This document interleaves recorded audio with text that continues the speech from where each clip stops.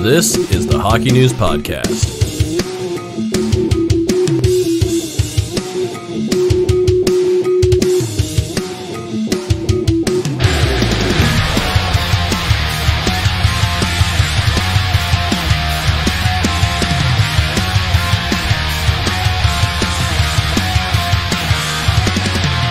Hello, everybody. Welcome to the Hockey News Fantasy Podcast, powered by BetMGM. It's Matt Larkin here with Steven Ellis, of course, always lurking, ready to fire questions at me. And I'm excited to talk fantasy. We're getting close to the All-Star break. I think it's a great time to take stock of your teams. I will be producing an updated top 250 rankings very soon. But before we get to that, in a couple days, let's talk about your leagues. And I'll talk about my league first to start off the podcast. Things are still going well. My team's 36 games over 500. So again, it means you can still trust me for now, but I am approaching a very big dilemma. My Kings goaltenders, because my league format, we have tandems, and my Kings goalies are starting to let me down. Cal Peterson, Jonathan Quick, turning back into a pumpkin. I know I have to go out and acquire a better goalie tandem for to sort of go along with Jordan Binnington and Ville Husso, who I have as well. But do I sacrifice the future? Do I trade Kirill Kaprizov, my best keeper? I don't know. I'm thinking about it. I don't want to fly too close to the sun, screw up my great season, so we'll see what happens. I'm starting to get nervous, though. A big decision looms. And it's funny, I mentioned Binnington and Husso because we're going to start off this podcast talking about them. Our pickups of the week, we're going to start with shallow leagues, and it's Ville Husso, goaltender, St. Louis Blues, available in 37% of leagues. I've gotten a lot of questions about Ville Husso recently, and I feel qualified to talk about it because he's my goalie, too, in my league. And it's very interesting. Everyone wants to know, who do I trust down the stretch, Husso or Binnington? But if we sort of break it down, the answer might not be what you think, okay? So every year there is some kind of league winner goaltender that emerges unexpectedly. You could argue it was Jack Campbell last year. Husso, on a per-game basis, has been the best goaltender in the NHL this year. He leads the league in goals against average and save percentage. In 5-on-5 play, the only goalie that's ahead of him in goals saved above average per 60 minutes is Igor Shesterkin among qualified leaders. So Shesterkin's been the best goalie in the game, but in terms of rate stats, Husso's right there with Shesterkin to give you an idea of how good he's been. And if we look at the start breakdown in St. Louis, since January 1st, Ville Husso has started 8 games. Jordan Binnington has started 5 games. Binnington in his past 10 starts, 890 save percentage. And it's not like, because you could say, well, he got bombed in his last 2 starts, but he's been below a 900 save percentage 6 times over that stretch. So he's been consistently poor. And I think you have to start looking at the situation differently now and thinking of Husso as maybe the better fantasy option for the rest of the fantasy season. Maybe in real life, the Blues are going to give Binnington more leash come playoff time. He's won them a Stanley Cup, so I wouldn't be surprised if he gets another shot. But right now, it seems like the power balance has already shifted. Husso's playing more than Binnington. He's playing much better. So I think he's a must-own. I think he should be owned, Ville Husso, in all leagues right now. So that is your shallow league pickup of the week. Now, let's see. Medium leagues. We're going to go with Anton Lundell, sensational rookie of the Florida Panthers, available in 72% of leagues. He was just named the NHL Rookie of the Month for January. And what I'm telling you to do here is let everybody else chase the Mason Marchment 6-point game. He's playing great as well. But I think it's far less likely he sustains what he's doing than it is for Lundell to sustain. Lundell got 5 assists in that game, but overshadowed by Marchment. Lundell, you can look at that big game, but he actually has 25 points in his past 25 games. He's playing excellent hockey. They call him, of course, Baby Barkov in Florida because he's a great two-way player. And you're not quite getting a multi-category fantasy force with him, but he's, I think, a great asset in a few categories. So assists, he's got 18 assists in his past 25 games. Obviously, he's been a monster in plus minus. He's plus 25 in his past 25 games. We know we don't really care about plus minus as a real life stat anymore, but a lot of fantasy leagues still use it. So if you do use it, Lundell's a huge asset. And he actually, because he's so good defensively in terms of just his hockey IQ for a young kid, he blocks a lot of shots. He gets you a lot more blocks than the average forward gets in fantasy. So that is a nice bonus. So I'd say get on the Lundell train instead of getting on the Marchment train. Lundell is the one with the first-round pedigree. He was one of the better prospects in his draft class. So I think it's possible he sustains what he's doing right now or something close to it. Now let's do the deep league pickup of the week. Michael Bunting, available in 73% of leagues. And it's very interesting to me to see what's happening because we know, of course, Kyle Dubas bet on himself to replace Zach Hyman for cheap. He decided it wasn't worth paying Hyman what he wanted. He let Hyman go. And we're halfway through the season now, and Bunting, he's kind of doing a pretty decent Zach Hyman imitation. The numbers aren't quite as good, but they're pretty close. In his past 23 games, he's got 9 goals and 21 points. So for the last month or two, he's actually been better than Zach Hyman. And it's a similar setup to Hyman. Hyman was never the big power play asset. He was great for even strength in fantasy. And so far, that's sort of the profile of Bunting. He's not on the top power play unit, but he's got that plum assignment with Austin Matthews and Mitch Marner. Marner has come back from quarantine absolutely on fire. So that top line, I think, is really starting to move at the moment. We saw Bunting had the hat trick the other day. So I think he's going to be an asset all season long, and he's going to finish with kind of similar numbers to what Hyman was doing when he was a Leaf. And of course, the Leafs got him for much cheaper. Now, the WTF pickup of the week. This is where I'm gotta snap my fingers, get your attention. Get out there. Go pick up Kevin Fiala. What are you doing? He's available in 24% of leagues, and we know the drill with Kevin Fiala now. When he gets hot, he is unbelievable. It happens every season. He goes on one of these ridiculous runs. I feel like it's Kevin Fiala and Mika Zibanejad are probably the two streakiest players in the NHL. When they get hot for a long time, and it feels like they just can't stop scoring. And right now, Kevin Fiala has begun one of those streaks. It's an 11-game point streak. He's got 8 goals, 14 points in his past 11 games. He's got 35 shots, so really useful in shots leagues especially.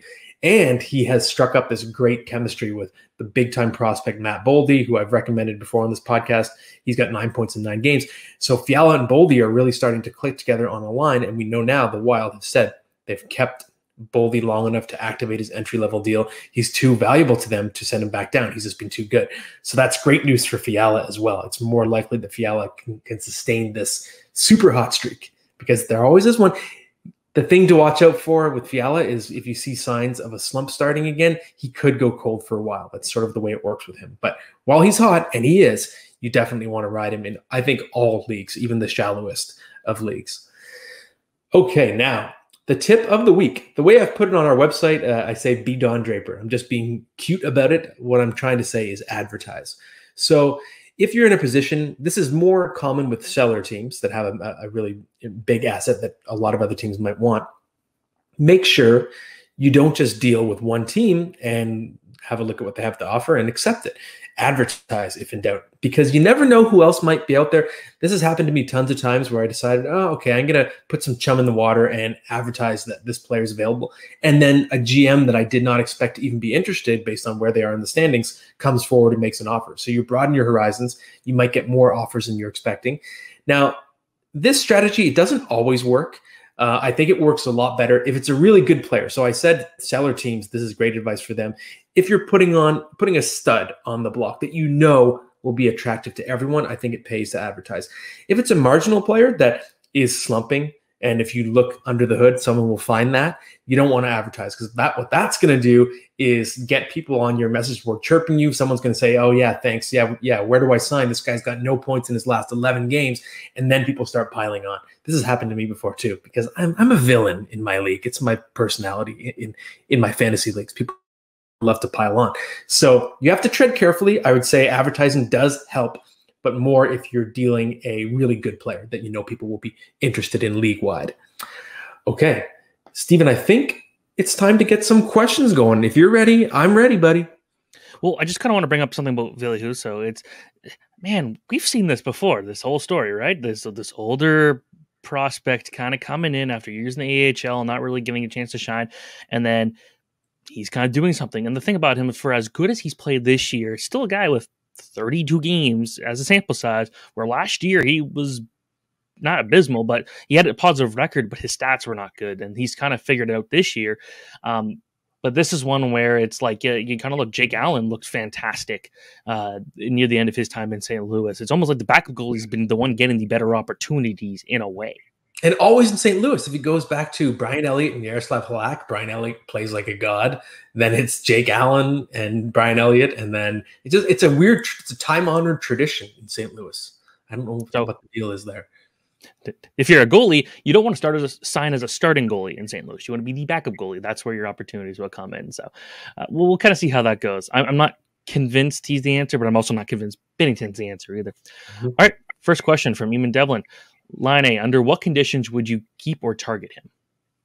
Yeah, I think if you are in a goals league, Patrik Laine definitely has value, especially because you could argue he's sort of playing in relative obscurity now. I don't think he gets talked about as much as he did when he was in the Canadian market.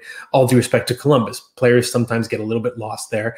And aside from his great fashion that you see occasionally, you don't see a lot of Laine highlights these days. He's kind of hiding there. And he's quietly scoring at a 34 goal pace. So I think he has something to offer. He's still shooting the puck a decent amount. So to me, I kind of like him as a buy low in a redraft league because he's one of those players, especially if you're in a league with some kind of casual players, his surface numbers, he's missed time to injury and also the death of his father. He's only played 24 games, right? So the surface numbers are not that sexy. And sometimes it sounds crazy that someone would fall for that, but it's a subconscious thing when you can't visualize what their full season numbers would be. And it's easier to get someone to part with that player because their overall, their sample size is small. And when you're looking at his keeper value, to me, it's there, but it's about maybe recalibrating expectations for who Laine is going to be. And I was definitely driving the Laine is going to be Alex Ovechkin and the best scorer of this coming generation bus. I didn't realize it was going to be Austin Matthews. He's the best goal scorer in the world now. I thought it was going to be Laine a few years back. It doesn't mean it still couldn't be. His shot is unbelievable, but I think he's trending toward a Phil Kessel type of career, which is still a great career. Kessel's got almost 400 goals. He's got more than 900 points. And I think that's kind of where Laine is going to be. And Kessel was a top 5 draft pick. So similar situation in terms of pedigree. If we can accept that he's just going to be a Phil Kessel, then Phil Kessel in his prime would have been a player you want to keep. It just wouldn't be one of your top 2 elite keepers. So if you're in a league where you're keeping maybe 5 players, something like that, then I think you consider Laine as someone who's going to get you 35 goals a year, maybe not 50. We've been sort of waiting for the Rocket Richard type season, and it hasn't happened. Maybe it won't, but he's still going to be valuable. All right, the next question comes from my favorite name of the question askers today, the Zegras Disaster Plan. At this point in his career, is it worth moving Ovi, or do you expect him to finish out his career as an effective point scorer? It's worth mentioning that Ovi, just minutes ago, just announced that he will not go to the All-Star game due to a positive COVID test, which, not that COVID's a positive test ever is a good thing. It's just interesting timing for a guy who's known to like to skip the All-Star game, isn't it? Yeah, very interesting timing. This is an interesting name for a question asker too. Zegras Disaster Plan. I feel like this might be John Tortorella secretly asking this question. Who knows? Yeah, with Ovi, the context always matters. I don't think you're moving him in a redraft league. He's still God right now, and he's still going to be challenging for the Rocket Richard Trophy. He still gets so many hits. His shot output has actually gone way back up this year. It's his best in years. So in most formats, he's actually still the #1 overall fantasy player because he contributes to so many categories. And I've said this for his whole career. He's pretty much a cheat code. It's kind of like, if you're a fantasy baseball fan, having Randy Johnson back in the day when he would get like 370 strikeouts, and it was just unfair. It was like each of his starts was 2 starts from another good pitcher. And Ovi's similar, I think, in terms of his just overall overwhelming stat contributions. That said, if you're looking at keeper value, so value over the next few seasons, I think you could argue he's a sell high. I think he's still going to have great goal scoring seasons, multiple great goal scoring seasons left. He keeps himself in great condition. He's extremely durable. I think we're going to be looking at 30 goals, 200 shots as his floor for several more seasons. Again, floor. I think that's the worst he's going to be. He's going to be chasing that goal record. He's going to keep scoring. That's why he signed the contract extension. But I think the sell high factor this year, where it comes from, is the assist production has been strange this year. Ovi has not been this type of playmaker for a decade, maybe more. And he's just assisting on far more goals this year. But that balloon is already starting to burst. He's got 2 assists in his past 13 games, which I assume coincides with Nicholas Backstrom coming back. So there's less pressure on Ovi to do everything and try and set up his teammates, because now you have Backstrom back in the lineup as well as Kuznetsov. So that's already kind of reverting. And to me, his overall numbers are showing that he's a playmaker, but it's sort of reversing back to his normal form. So if you can get someone to pay for Ovechkin, the 100-point scorer, then do it. But I think he's still going to be a 40-goal, 80-point guy, even next year, maybe the year after. Since I've been a hockey fan enough to kind of follow it in a capacity more than, hey, there's a game on TV, this is cool, Ovechkin's been one of the best players in the world. I'm not ready to kind of see that go away. So I'm hoping it's a few more years. All right. Shane Simpson asks, what's the coolest fantasy league format you've ever been a part of? Yeah. Okay. There's one, Shane. It absolutely dominates the others. It's so cool. But it's not hockey. But I'm curious if this would translate to hockey. So I do want to talk about it. I'm not sure if you've ever heard of the vampire draft format. Okay. So I've done it in fantasy football. I have 2 fantasy football leagues. One of them is the vampire. So the way the vampire works is when you start the league, the first year, you can do a draw, whoever, somebody gets to be the vampire. And you have a full draft. The vampire does not get to participate. The vampire can't draft anyone, or you just rig the draft so that it picks all the worst players in the whole league that don't even play in the NHL. So once the draft is over, the vampire is allowed to populate their team using only the waiver wire. Everybody else that drafted a team, you cannot make any roster moves for the rest of the season. So you draft a really deep bench to account for injuries. And it's a head-to-head format. Every week you play the vampire. If the vampire defeats you with their team of waiver wire ragtag players, they get to steal any player they want from your team, assuming you started that player. So as the season progresses, you have to make decisions. Do you want to risk your best players against the vampire, or do you want to take a dive? But every time the vampire wins, the vampire's evil grows more powerful because it will envelop good players. And so what usually happens is as the season progresses, the vampire gets more and more powerful. And then by the end of the year, the vampire could have the best team in the league, depending on if it beat an opponent that took a risk and started the best player. So it's really fun.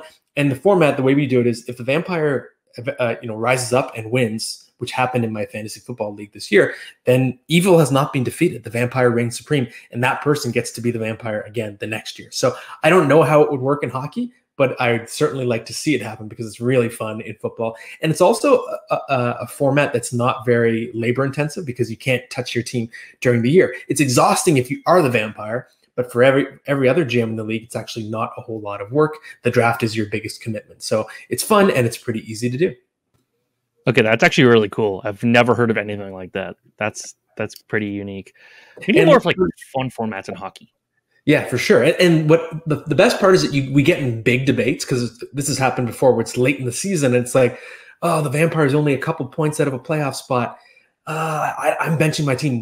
I don't want to risk it. I think my team can go all the way. And then the other GMs in the league are like, come on, no, don't take a dive. Like just we can knock the vampire out of the playoffs. And you get in these big fights over what to do, like the vampire strategy. So yeah, it's fun. Okay, that's a new one.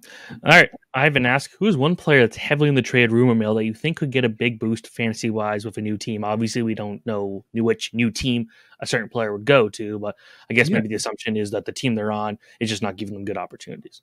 For sure. I think that the most obvious pick is definitely Marc-Andre Fleury. He's been linked to the Edmonton Oilers. He was linked earlier this season to the Colorado Avalanche, but I think their goaltending is starting to sort of sort itself out. He's been linked to the Washington Capitals, but no matter where he goes, if he's landing in not Chicago, aka a team that has sort of left him hung out to dry a lot, especially early in the season, his numbers will improve drastically, and I think he could be instantly a top 5 fantasy goaltender again, especially because the team acquiring him, they're not going to bring him in to platoon him or something. He'll get good volume as well. So that's the obvious pick. I think you have to keep an eye on John Klingberg as well, depending on what the Dallas Stars do, but we know he's been on the block, and it's fairly likely they're going to trade him rather than lose him for nothing in the offseason. So if you land John Klingberg on a team with a really high-powered offense with his puck-moving skills, he could start putting up massive point totals as well. And if you're looking at a sleeper, we talked about this on our main podcast this week, Jeff Petrie, not an easy contract to move, 4 years left at more than $6 million. But if you do work out a deal, that's someone who could quickly rediscover his previous fantasy value. So the example I used on our podcast earlier this week was Colorado, because they could send Eric Johnson's contract the other way. If you drop Jeff Petrie onto Colorado, I think he sort of returns to last year's Jeff Petrie in a hurry. So that's someone to sort of keep a close eye on if Montreal can find a deal for him. All right, next question. It comes from Sean Gruzovsky. Hughes, Trouba, Sider, Carlson, and Byram. Martinez available on waivers. Drop Byram for him or stay put. Keeper league, D goals equal 3, assists equal 1, no outlier stats. Thanks, Matt. I've also never been in a league where defensive goals meant more, but maybe that's really what I got to be doing in the future. And I assume no outlier stats means like no shots, plus minus hits, power play points, anything else. That's my interpretation of the question. Hopefully I'm right, Sean. To me, you're going to want to keep Byram in this situation for multiple reasons. Yes, the concussion stuff is very scary for him. Hopefully, it's sort of like an Aaron Ekblad thing where it was scary at the beginning of the career, and eventually he got several years removed from it. We're not there yet with Byram, but I'm hoping for his sake he gets there. But his upside, it's just so much greater than Alec Martinez's. Byram, he's one of the best defense prospects in the NHL. A couple of years ago, our scouting panel for our Future Watch magazine ranked Bowen Byram as the best prospect in the NHL at any position. So he's got so much potential as a puck mover who can sort of play all situations. And if you look at Alec Martinez, yes, he had a really good year last year, but it was a little bit fluky. He's been more of a two-way guy most of his career. And based on the stats configuration I'm seeing from your league, if it doesn't count blocks, then Alec Martinez is not nearly as valuable. That's his biggest contribution. He's usually one of the league leaders in blocks. So you're not getting that from him. He, of course, has not been healthy either, so he's coming back. And then when I was looking at your question earlier, I reread it and I said, I saw the word keeper. And I said, oh my God, keeper league? Now it's an easy question, actually. If the keeper element is in there too, then it's Bowen Byram, hands down. And do not drop him for Alec Martinez, because in a keeper format, you can afford to wait out this scary concussion situation and eventually, hopefully, get a really good defenseman on your team. All right. I like that one. All right. Marcus Beasley, I recently made this blockbuster. Please evaluate and give your opinion on the players involved. I traded Malkin, Connor, Devon Taves, and received Kucherov, Morgan Riley, redraft, ESPN head-to-head. Yeah, my first interpretation is it looks pretty even. Malkin obviously has been really good since he came back. He's looking like Malkin of old, but he's just such an injury risk at this point of his career. It used to be that Malkin was just, the guy who always plays 65 games a year, but now he was injured to start the year as well. So he's someone who can be good for your team, and then he's going to fail you at a horrible time because he gets hurt. It happened last year, right? So I think it's smart to sort of sell high while he's off to a really great start upon returning from his knee injury. I do think Kyle Connor is a huge asset in shots, and I see that's one of your league categories. So I'm hoping in your case that you have other players on your team that get a lot of shots, in which case maybe you can afford to lose Connor, because otherwise I like what you've gotten here. I think in this trade you have the best player going to you, Kucherov, probably the third best fantasy player, Morgan Riley. Maybe Devon Taves is better in real life, but I think Morgan Riley, slightly better fantasy defenseman. Debatable though, of course. Taves is underrated. So if we accept that you have the number 1 and 3 guy in the deal, I think you're a winner. I'm assuming you're high in the standings though, because Kucherov, of course, is still working his way back. He's been out of the lineup. So I'm hoping for your sake that you're kind of doing a win in the long run trade by trading guys that are more helpful in the present. And if that's the case, then I think you've made a smart trade. If you're battling for a playoff spot and you're grinding it out and just on the playoff periphery, I don't know. It could be a risky trade because you're waiting for Kucherov, but you do have the All-Star break, which will help as well. So I'm going to say close trade, but I give you the win. All right. Next question comes from Kevin Zwerble. Goalies. I think this question might be about goaltenders. So they have Bobrovsky and Markstrom on one team. Should I sell high or hold them? On another team, I have Merzlikins. Should I cut bait? And I always say it's hard to know without context what your configuration is. And if it's a 4-team league, then it's like, oh, yeah, you can pick up Igor Shesterkin or something. Hey, those leagues exist. Steven played in one last year. And won. Yeah, that's right. But I think in almost any scenario I can imagine, you would not want to be selling Jacob Markstrom. I ranked him as roughly a top 5 goalie going into the season because he gets good volume, and playing on a Daryl Sutter team, you just get good defense around you. They funnel the scoring chances to lower danger areas. Everything just works out better for you if Daryl Sutter's your coach in terms of the defensive side of the puck. So the configuration there with that team is really good for him, for Jacob Markstrom. So I suspect that he'll continue this production all season long. And if you're looking at Bobrovsky, he's someone who's repeatedly rebounded from adversity in his career. So I'm not surprised he's having a big bounce back year. And obviously the Panthers have been a dominant team. But on top of that, Spencer Knight has regressed. And it's no fault of his own. He's a young kid, and the sample size was tiny last year. It's okay that he's taking a step backward. But in a fantasy context, what's happening is he's not really pushing Bobrovsky hard. So Bobrovsky, A, is playing much better this year, 920 save percentage, and B, doesn't have as much competition as people expected him to have going into the season. So I think he'll keep that job for the foreseeable future, which makes him, I think, a top 10 goalie right now. So I wouldn't be looking to sell Bobrovsky.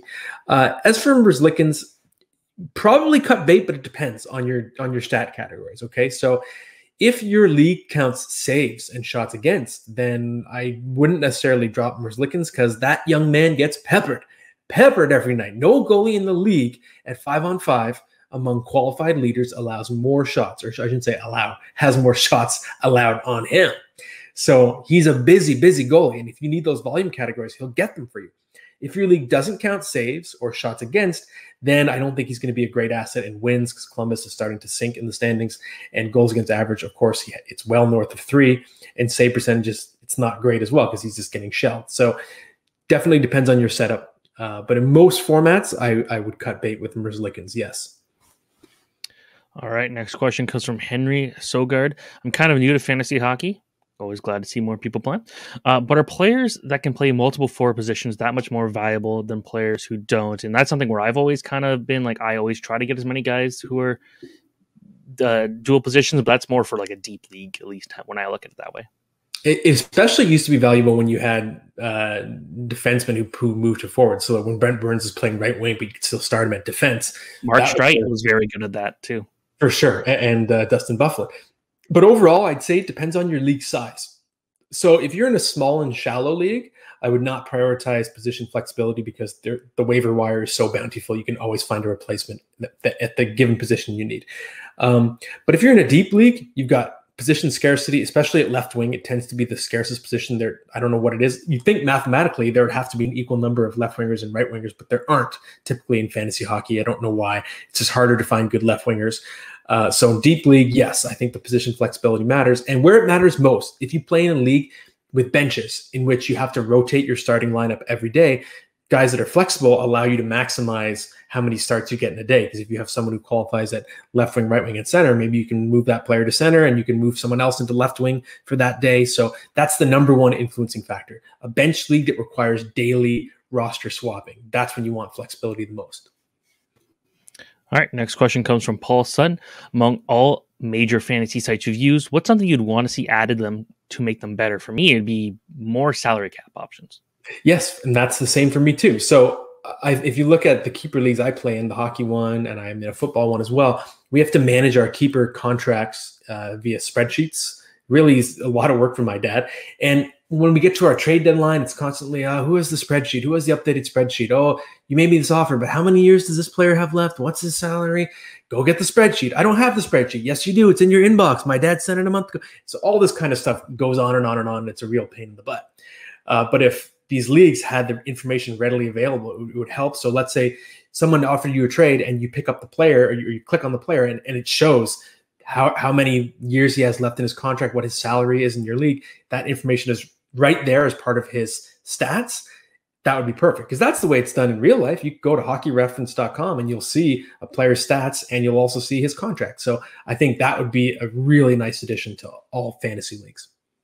Because there's a lot of leagues that will do their own little salary. They'll be like, okay, kind of like almost a DraftKings way of, okay, the best players were $5,000, blah, blah, blah.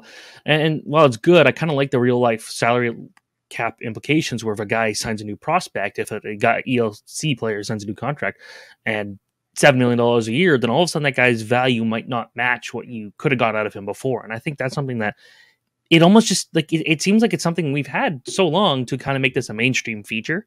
And we're still kind of waiting for that. It's true. And I had a negotiation recently where I was trying to get a player from a team and he was like, come on, man, these offers are terrible. And I'm like, what are you talking about? I'm giving you the best player in the deal. And then after haggling back and forth, he's like, my guy, his player has several years left in his deal. And I was like, oh, I didn't know. I thought he was expiring. So if I had that information regular or available to me regularly, then I wouldn't have gotten myself in that quagmire that angered another team. Yeah, so it'd be kind of cool almost. You see like free agent frenzy, you get this guy you're really excited about on your team, and it's like, oh, he just signed a huge contract. Okay, never mind, gone. And like having to kind of like work through that would be kind of cool. But it's something, I don't know. Well, we'll see for the future. Maybe we get that. Next question comes from D-Dog. Do you think a trade would really help Kessel find his old offensive game again? Or is he at a point in his career where it might not matter? I think it could still matter. Kessel's not going to be an all-world player that wins you a championship, but I think in the right situation, he could be a point-per-game player for a short stretch. I still think he has the talent, he has the shot, he has the vision. He's still a skilled hockey player. So if you take him, and let's say, Ryan Kennedy on our main podcast suggested the New York Rangers as a fit. So if you have Kessel out there with Artemi Panarin and working that power play, Adam Fox, Mika Zibanejad, I think Kessel's going to put up quite a bit of points. And I think the same thing with Colorado. That's a team that probably needs another top 6 forward. So if you see Phil Kessel go to the Avalanche, he explodes in value. So I do think there are plenty of scenarios in which Kessel can finish this season as a strong contributor. All right, next question comes from VGK78. I'm assuming they're Vegas Golden Knight fans based on this question. When Eichel returns, do you expect Chandler Stephenson's value to drastically drop? Yeah, we've seen this movie before. So based on how many times I've seen a similar situation unfold in my time at the Hockey News, I would say not right away, but definitely later. So at first, they might be easing Jack Eichel into the lineup. His ice time might be a little bit down. I think Chandler Stephenson, he's been so good, especially with Mark Stone, that you don't necessarily want to break up that chemistry. You might want Jack Eichel to drive his own line, and then you diversify your attack, right? If you're 3 deep with Eichel, William Karlsson, and Chandler Stephenson. But long-term, I think you have to assume the cream rises to the top. So once Eichel gets his sea legs, then I think he will eventually be on the top line. And if you're Vegas, if you're Pete DeBoer, you have to try it at least once. You got to try Pacioretty, Eichel, Stone. It could be the best line in the league, right? It could be the Western Conference's version of Marchand, Bergeron, Pasternak. So you're going to have to give it a whirl. With all due respect to Chandler Stephenson's talent, he's had a great season. He's just not Jack Eichel. So I would say I wouldn't be surprised if in the fantasy hockey schedule, Stephenson remains relevant, but by the playoffs in real life, I think that would be when Jack Eichel starts to take over. And then going into next season, I think Stephenson moves down the depth chart. Shout out though to Stephenson for kind of making a huge name for himself this year and an opportunity where you in Vegas, you don't get a lot of great opportunities like that with the star power they have. So for him to kind of do that and everything he's done, really cool to see. Next question, I believe our last question actually, comes from DG92. Which of these goalies will be the best long-term holds? Grubauer, Rask, Peterson, Blackwood on IR, Ottinger, Murray, Velzmenka, and a bunch of stats there. What are your thoughts? Yeah, to me, this is actually an easy answer. I would answer it in a heartbeat, and it's Jake Ottinger, because if you break down all the different situations, Phil Grubauer, Seattle is not the team we thought they would be. They're further behind. Tuukka Rask, pending UFA again, could retire. Mackenzie Blackwood has struggled horribly. Matt Murray has struggled. Carl Vejmelka, bad team and small sample size. But if you look at Jake Ottinger, he's got so much going for him. He's a top prospect, first-round pick, has that pedigree. He's looked quite good at the NHL level in his relatively small sample size so far. Ben Bishop has retired. Anton Khudobin, that contract has been buried. Braden Holtby is pending UFA. So everything sets up for Jake Ottinger to be the bell cow starter for the Dallas Stars starting next season. So I think he's a great keeper league target, really underrated keeper league target. That would be the guy, absolutely. If I were to give you a top 3, I'd still put Grubauer number 2, because you never know, Seattle, it's still early and their roster could look a lot different next year and maybe they'll improve, right? Matty Beniers and then whoever else they draft this year, their sort of overall outlook could change quickly. So I wouldn't necessarily give up on Grubauer in keeper formats. And then it's funny, a few months ago I would have said Mackenzie Blackwood, but every time it feels like it's happening for him, he takes a big step backwards. So I would lean toward Cal Peterson just because Jonathan Quick is sort of nearing the end of the line. And we know the Kings have extended Peterson. They intend for him to be their starter long-term. And just as a team, the Kings are further along in their rebuild than the Devils are. So I think I would go Peterson as my 3rd choice. I do like Vejmelka. I know he's not obviously a high choice, but like this is a guy that we were making jokes at the beginning of the season. I was like, who is this guy? And he's been way better than like his first 10 games. He was actually like statistically a top 5 goalie just with no wins. And it's just like, it's been kind of cool to see him kind of turn out the way he is. But anyways, that's it for the questions. We got our starting lineup today. Favorite movie moments submitted by Stick Stickly, a very great song by the band Attack Attack. Oh, there you go. I didn't know that. All right. Yes, good category, favorite movie moments. And don't forget, for listeners, you can submit starting lineup ideas whenever you want, and they can be weird, strange. I don't care. As long as they're appropriate for a podcast, I will try to tackle them and rank them. So favorite movie moments, the way I'm judging this is moments that are burned into my brain that raise my heart rate that I'll never forget the first time I saw them. That's sort of the main criterion, especially that first time witnessing experience. So they're in random order, but Jurassic Park, the Brontosaurus reveal, when Sam Neill stands up, takes off his glasses, sees the Brontosaurus. Because what's happening there is they're amazed. His character, Dr. Alan Grant and Ellie Sadler, are stunned at seeing the dinosaurs, but it's also Steven Spielberg flexing, saying, look, this is how you're feeling right now because I just showed you the first ever CGI dinosaurs and look how real they look. So I think the sort of real world and movie moment happening at the same time makes that super cool. And I still think every time I watch it, I get chills at that scene. Number 2, Rocky 1, when Rocky stands up at the end of I think it's the final round, and they show Apollo Creed just give that look, that shaking his head. How is this guy still standing? I think it's an all-time give you chills moment in any sports movie, and it just stirs the heart. Love that moment as well. Goodfellas, the tracking shot of Ray Liotta and Lorraine Bracco going into the club, and they're going through all the different back doors, and everywhere they go, they're getting treated so well. And Henry Hill, the character, saying, "Don't worry about it. How did you get this table?" All this kind of stuff. But of course, it's a legendary shot because it's Martin Scorsese tracking them all the way from outside through in the innards of this building and right to the front of this club. It's sort of a legendary shot, and it's a magic movie moment. Number 4, a scene from my favorite movie ever, which is Heat.